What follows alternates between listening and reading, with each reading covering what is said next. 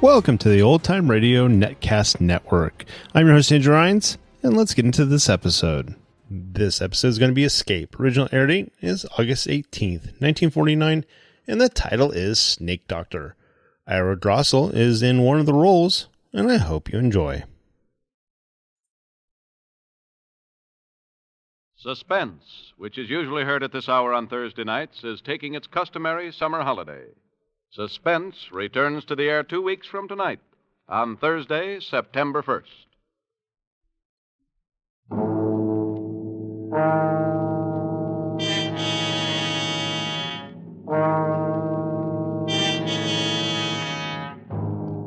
You are standing at the doorway of a cabin on Cashier Creek. Up on the ridge, the bloodhounds have caught your scent, and between you and a fortune, between you and escape, yawn the white jaws of a deadly cottonmouth.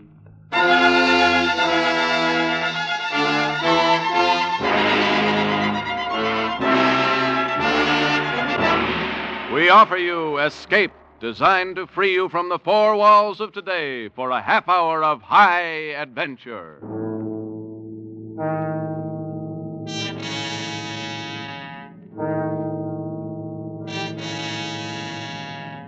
Tonight, we escape to the worn-out acres of a poor farm somewhere in the southern mountains with Irvin S. Cobb's great tale of vengeance, Snake Doctor.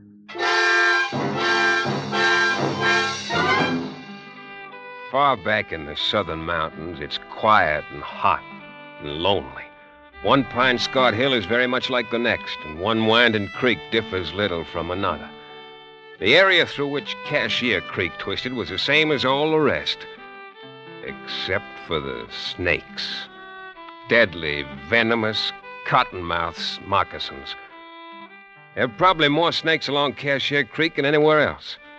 Most people lived in constant, deadly fear of these snakes, but there was one man who even seemed to like them. A man they called Snake Doctor. His cabin was near the creek bottom where the cottonmouths were the commonest, and he earned his meager living by rendering down their soft fats, bottling their oil, and selling it. Snake Doctor seemed harmless enough, but there was one man who believed he was a colleague of the devil, who hated him, because he wasn't afraid of the snakes.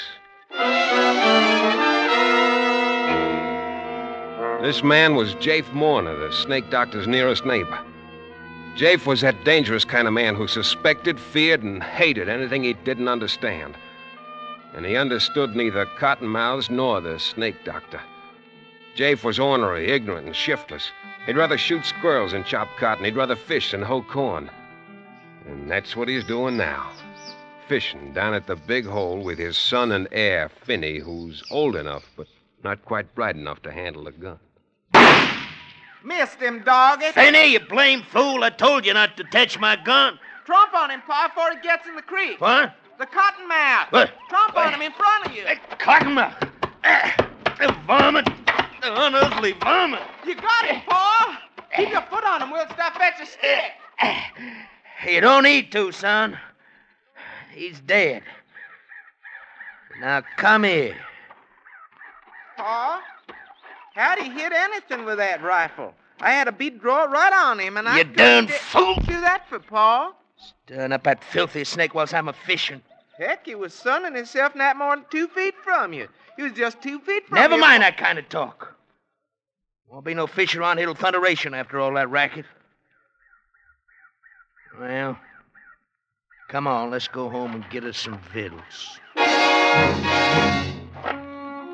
Jafe Mourner tossed his bait can into the creek and threw a stick after it. He stood there watching the stick drift slowly toward the big hole where the creek widened behind a jam of driftwood.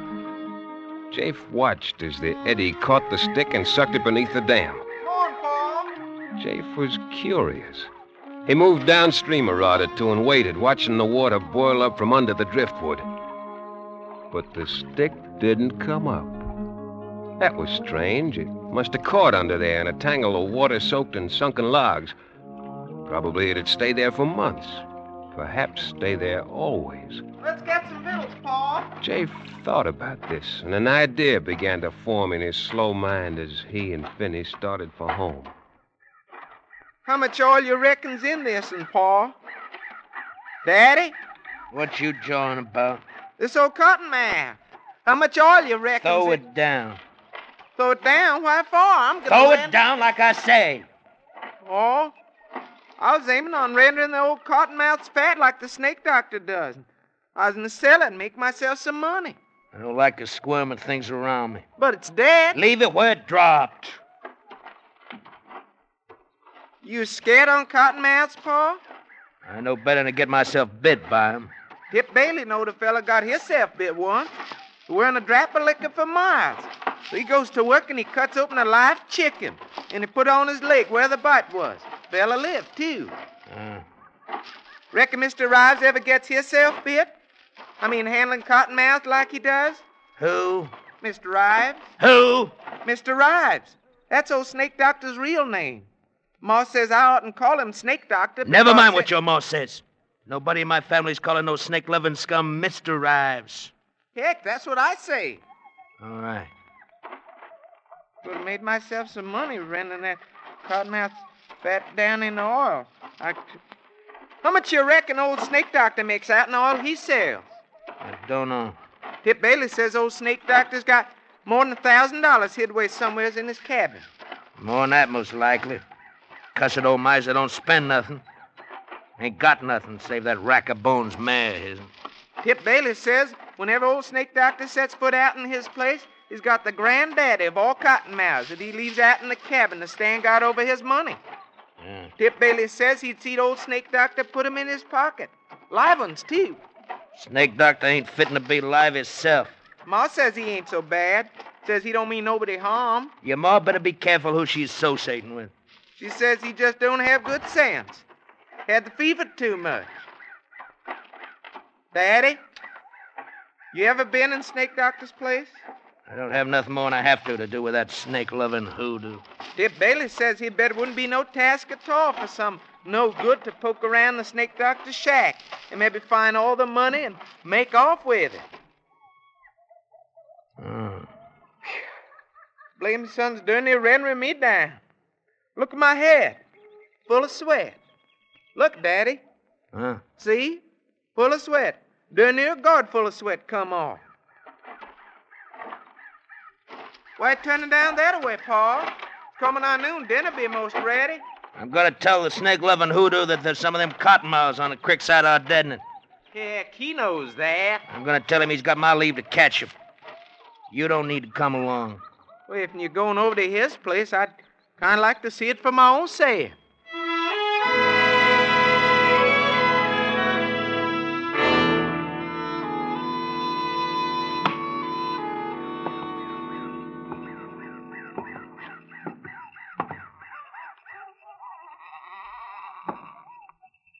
Go on in, Pa.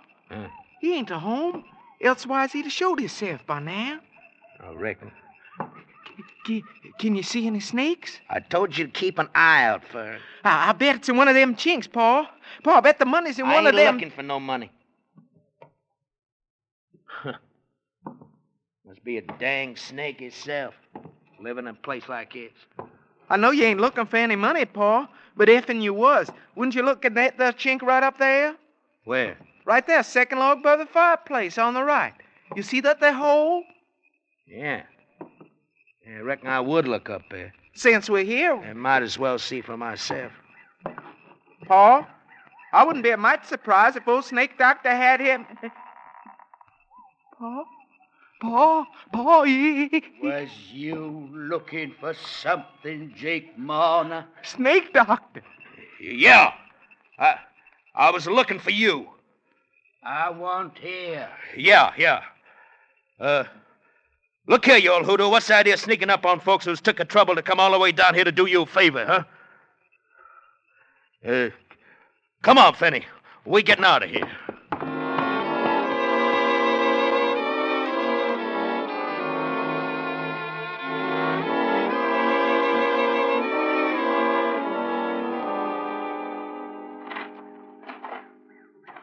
Yes, sir.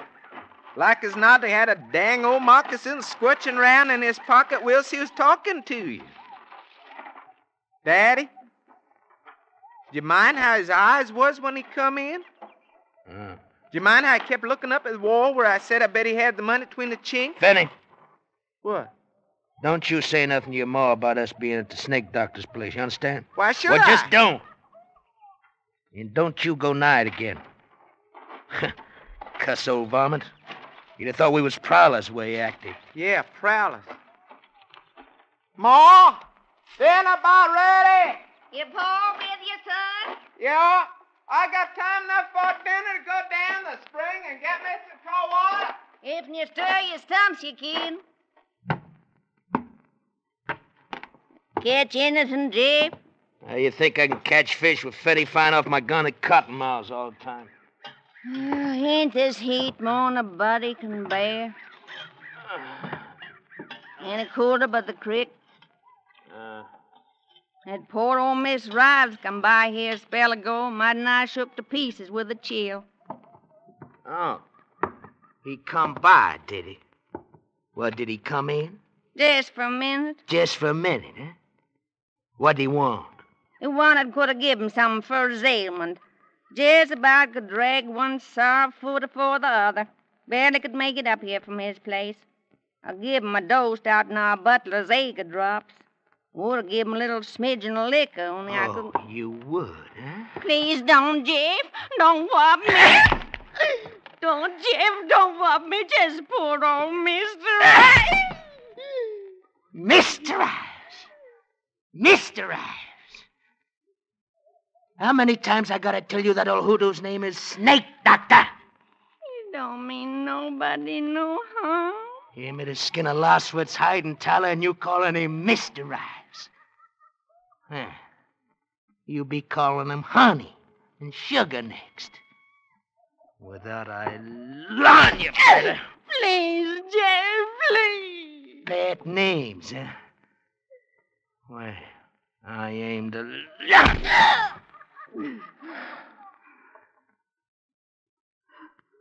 What's his name now?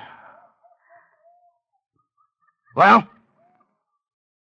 What's your poor Mr. Ives' name now? Snake Doctor.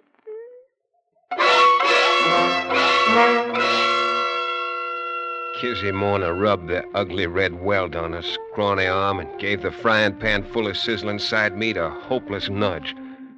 She prayed that time and food might take the edge off Jabe's temper. Finney slouched in from the spring, saw the mark on her arm.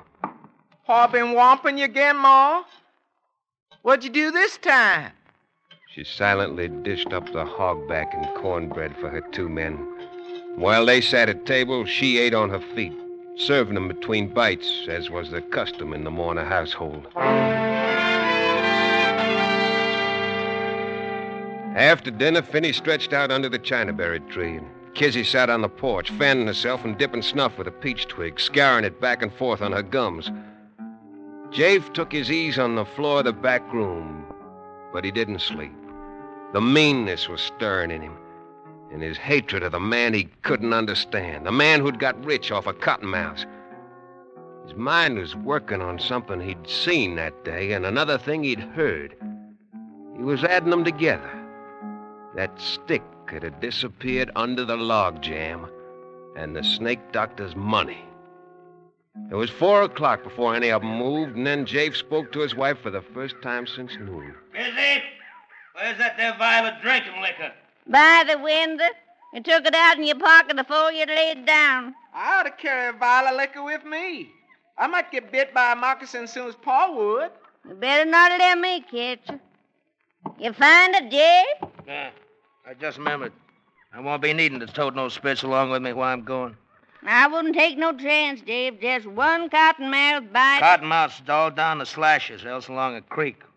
Well, I'll be all this evening's up along Bailey's Ridge in the high ground. You fixing to go shooting? Aim to gun me a chance of young squirrels twixt now and dusk time.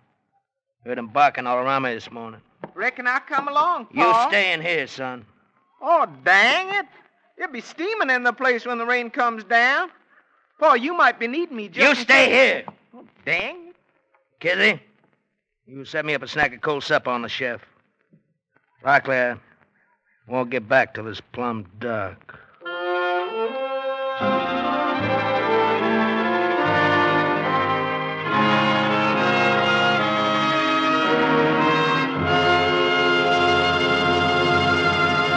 In just a moment, we'll return to the second act of Escape. But first, that wonderful variety show with a purpose, CBS's 1 hour-long program, This is Broadway, will be round again tomorrow night on most of these same stations.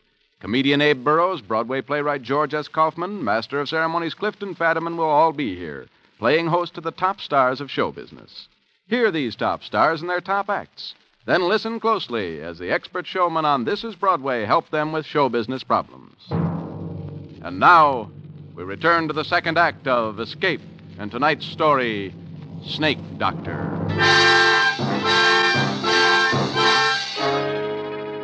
Jafe Mourner turned north through his struggling corn rows, and in a minute he was lost from sight.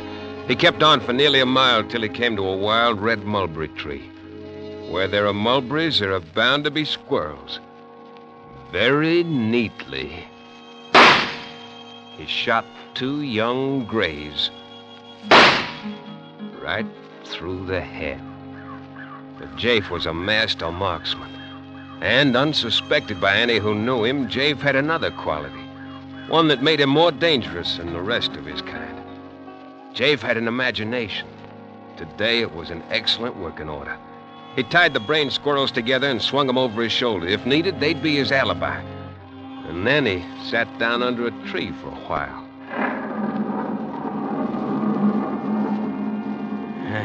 Got plenty of time. Don't need to get down to Snake Doctor's place till about dusk. When he comes out to feed that swayback mare of his. Mr. Ryan. He sat out 2 brisk thunder showers and the intervals between them.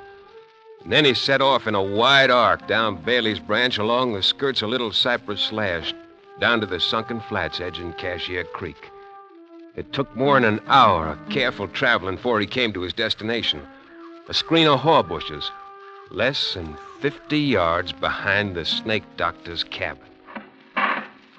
No matter how ailing he is, you'll get up and come out to feed that rack-a-bones mare. Mr. Ryan. Well, I'll learn him to go colleaguing around another man's woman.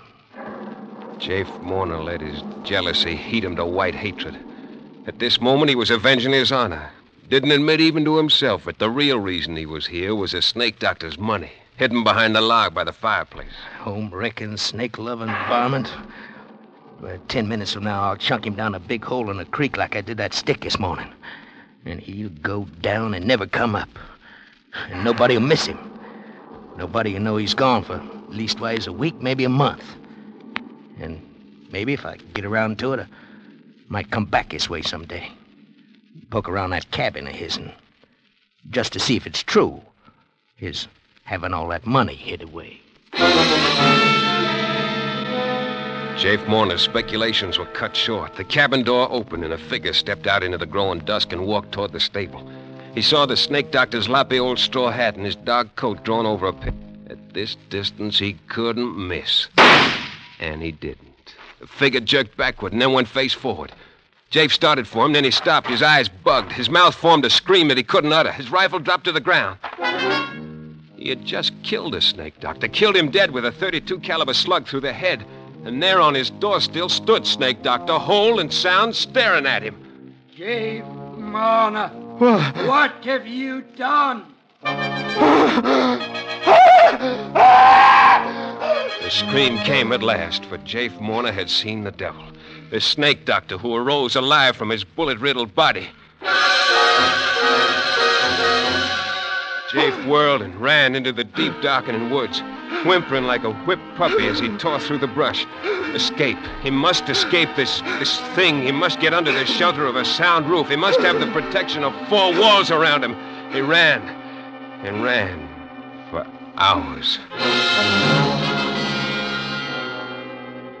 It was close to midnight when he came out on a dirt road a short distance southeast of his own land. Beyond the next bend, he'd be in sight of home. And then he stopped. Around the bend, coming toward him, was a joggling light, a lantern hanging on a buggy. Jake flattened himself in a clump of brush to hide until the traveler passed. And then, just as the rig was opposite him, he heard a call coming from the other direction. Hello there! Who's jogging? Oh, there. Oh, steady, boy. Me, Davis Ware. That you, Tip Bailey? Yes. Posted out from the junction. Tolerable tired. What brings you out this time of night, Davis? Somebody sick? Sick nothing. There's been a parcel of trouble popping in these bottoms tonight. Steady, boy. Steady. What do you mean? A killing. That's what I mean. You don't say. Who got killed? My fixing to tell you. It happened just around dusk time down at old snake doctor's place. Yeah? Was it him was killed? Give me time, Tip. It seems like snake doctor's been a-chillin' lately. Mm-hmm. It was pretty bad off today, so Miss Kizzy Morner, she footed it down from her place to his'n, fetching some physic with her and a plate of hot victuals. Mighty thoughty, Miss Morner, mighty thoughty. You want to hear this? Yeah. Go on. Oh, boy. Well, pretty soon after she got there, it seemed like he was tired, and he tried to get up out of his bed to go and feed that old crowbait nag of his'n. Uh-huh. It started in again by then, pouring down hard, so she made him stay where he was, and she put on his old hat and throwed his old coat around her, and he wanted to keep out of the wet, and no more, and she got outside, and a shot came from the edge of the woods, and down she went with a bullet through her brains. Killed her? Kizzy. It was a dog. It was Kizzy. Kizzy. But who done it? It was that low-flung husband of hers done it, that too. They certain 'twas him? Sure thing. Oh, boy. Sure thing, they're certain. Snake doctor jumped up when he heard the shot, and he catched a quick look at Jafe over the fence. Uh-huh. There wasn't a long streak in Kiz's arm where he must have whopped her during the day. Why, hanging's a sight too good. Did they catch him? No, but they gonna. Sheriff get there yet? No, but he's due any minute with his pack of hound dogs. Oh. Trail ought to lay good.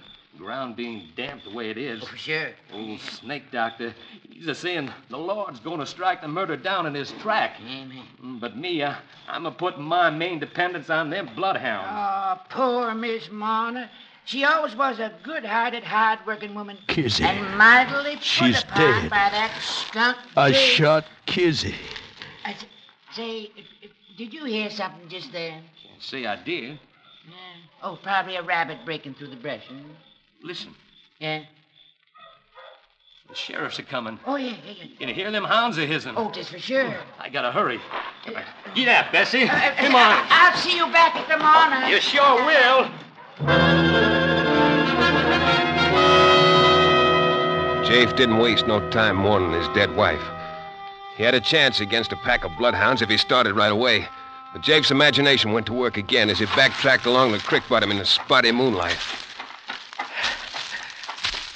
Gotta throw those dogs off the trail. You gotta wade the creek, even if it is full of cotton mouths. Must be all around me now. Folks say don't strike in the water. Hope them folks is right. Yeah, I gotta get back to the snake doctor's. Get his money while he's still up at my place with Kiz's remains. Get his money and the rest will be easy. I'll make for the deep timber, cross country to the river, make it by tomorrow sundown. Hire me a shanty boater to ferry me to the Arkansas side. Will get me a haircut and catch me a train for somewhere else. And I gotta get Snake Doctor's money first. Snake Doctor's cabin was dark and empty when Jafe reached it. Only a few dull embers in the fireplace. But he knew where the chink was. He'd find it in the dark. He scrabbled at the logs, felt some bark give, felt the clay mortar crumble under his fingernails. There it was, a hole big enough for a man's arm. He plunged his hand into it, touched something slick and smooth, and then something sharp plunged into his thumb. At that moment, the fire flickered to life. Jafe yanked his hand out of the hole, saw two tiny bleeding punctures in his thumb. At the mouth of the hole stretched the wide-open jaws of a cottonmouth. It worked fast. He felt the pain leaping from his thumb to his hand, seeping up his arm. If only he had some liquor. If he had a fresh-killed chicken to slap on the wound, but he had nothing. Then a sharp, horrible pain wrenched his heart, and then a second. And there in the firelight, the huge cottonmouth poised in its crevice. Jafe leaped out of the shack, started blinded for the timber. He staggered, stumbled, then he pitched forward on his face, his open mouth full of weeds and muddy grass stems. The cramping fingers of his outstretched right hand almost touched a reddish-black smear on the wet, trampled grass.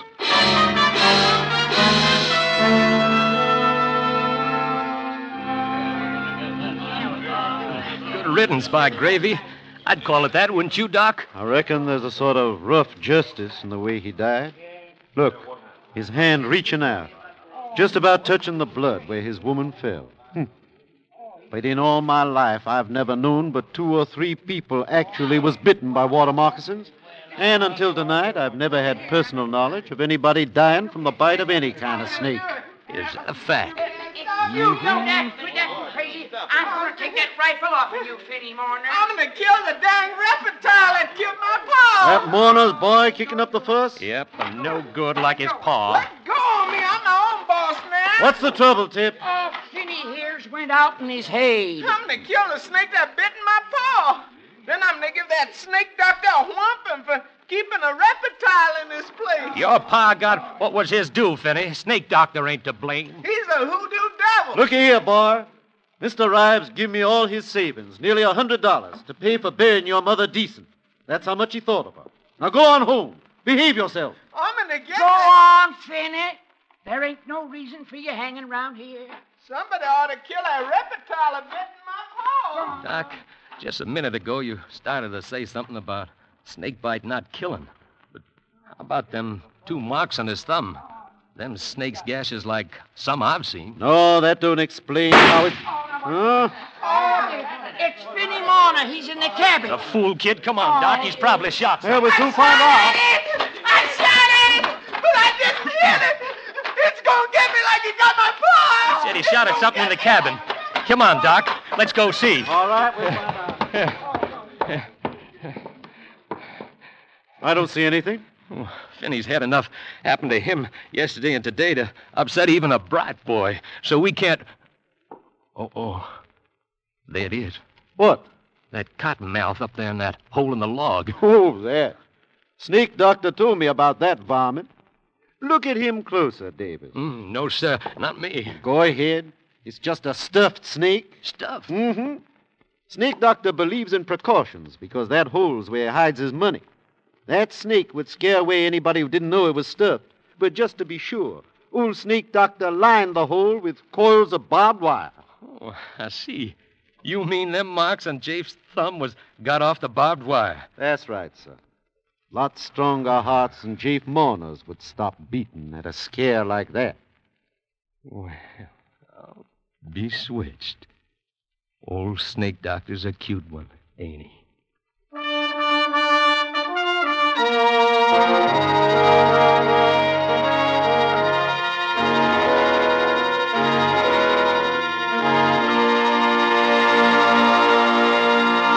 Escape, produced and directed by Norman MacDonald. Tonight brought you Snake Doctor by Irvin S. Cobb, adapted for radio by Fred Howard, starring Bill Conrad as Jafe with Paul Frees as Finney.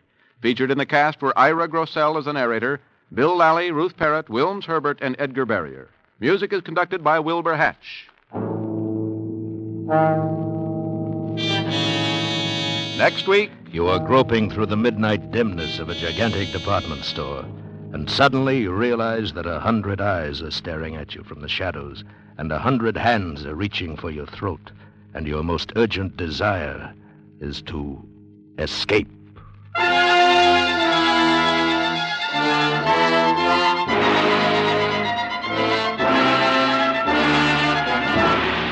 Next week, we escape with John Collier's story, Evening Primrose. Be with us next week at the same time when once again we offer you Escape. Ethelbert is at the bar, and Anne and Casey are about to enter on another thrilling crime photographer adventure. Tonight, it's a story entitled Big Danger, and it'll be along on most of these same CBS stations in just a moment. This is John Jacobs speaking. This is CBS, the Columbia Broadcasting System.